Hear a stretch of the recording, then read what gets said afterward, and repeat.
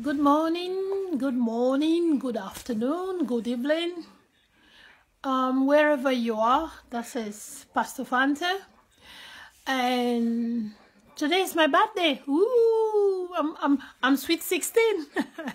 Sorry, I just want to give a very important message to Sierra Leonean, wherever you are in the globe. My last prophetic word is for the whole nation to stand up and pray for the students of Sierra Leone. And nobody did nothing about it. And they see what happened. The kids were initiating themselves in school, thinking it's their parent. And I'm going to give this prophetic word, which is very, very hard. It's very, very difficult to say. It's very, very difficult to give out there. But please, if you're a Sierra Leonean, just stand up and pray for the First Lady. Because I don't know what's going on, but it seems like if we don't pray for our First Lady, obviously, we're going to mourn for her. I'm sorry to say this word. Sierra Leonean, please, listen to me this time. I prophesy about mudslide. You didn't listen. I told you many people are going to die. Nobody listen.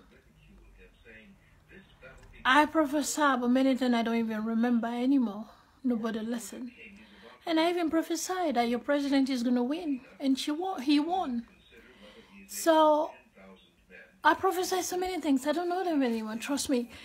But the thing I'm telling the Sierra Leonean today, on my birthday, that please, wherever you are, whoever get this message, it's not about her. It's about, the Bible said, touch not my anointed, do my prophet no harm. It's not only about bishop, it's not only about pastors,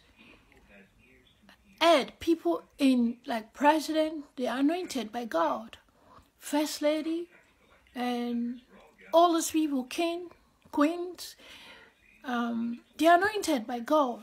So I keep on saying, like, she's dying from somebody, not natural death.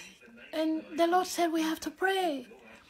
And if we pray, we will cancel it.